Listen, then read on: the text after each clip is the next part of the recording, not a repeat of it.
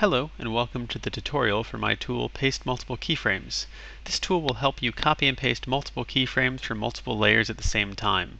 So let's get started. Okay, so I've got this animation of the face blinking his eyes and a few different emotions on his face. And if I take a look at the layers, I've got lots of keyframes. So in After Effects, if I try to copy and paste these keyframes, instead I'll end up pasting duplicates of the layers, and that's not usually what you want. So this is where Paste Multiple Keyframes helps.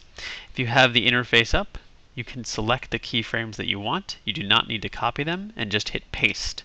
And it will automatically paste all your keyframes there with the first keyframe wherever the time slider was.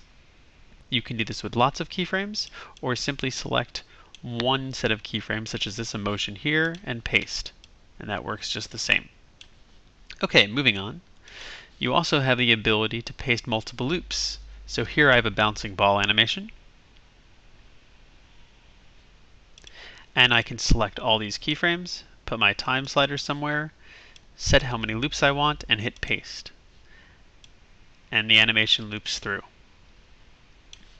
Lastly, you can control if you want to paste temporal and spatial keyframe information. So here I've got some spatial and temporal keyframes, and if I choose Do Not Copy Paste and paste that in, all the temporal and spatial keyframes won't be there.